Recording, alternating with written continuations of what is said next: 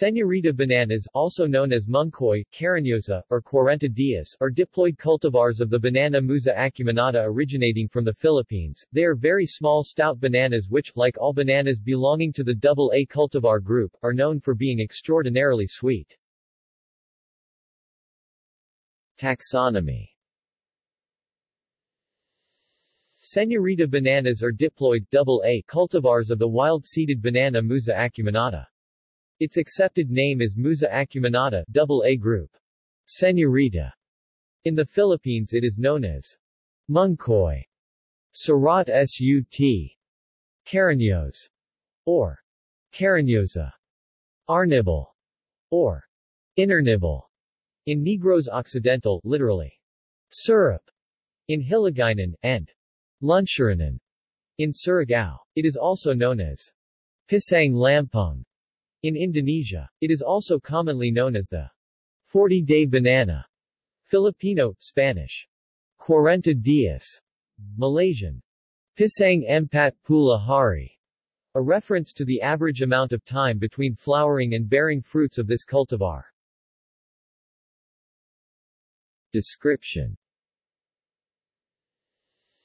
Señorita bananas are some of the shortest banana cultivars, growing to a height of only 2.44 meters (8.0 feet) with a pseudostem girth of 42 centimeters (17 in) at 1 meter (3.3 feet) height. The pseudostem is green and shiny with a pink-purple underlying color.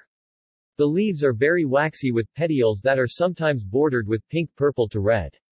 The inflorescence hangs vertically with red-purple bracts which are yellow or green on the inside surface.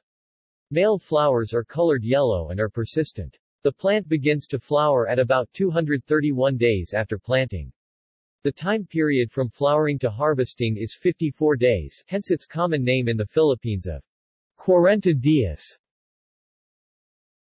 The fruits are 85 mm 3.3 in length, with a width of 34 mm 1.3 in. The fruits are straight with a rounded transverse section and a bottle-necked apex. Fruits are light green and turn a light yellow when ripe. The skin is very thin and easily cracks when overripe. They also tend to snap off the stems by themselves when ripe.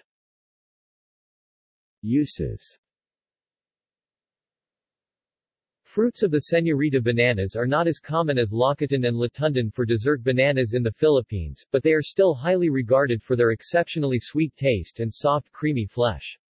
They are seldom cultivated in large quantities due to their vulnerability to diseases and thus are more commonly found sold in small farmer stalls. They are popular treats for tourists visiting rural areas in the Philippines. They are almost always eaten fresh, as their relative fragility makes it difficult to store or transport them over long distances. They are also rarely processed or used in cooking. See also: Banana, Banana cultivar groups, Musa, Musa acuminata. References.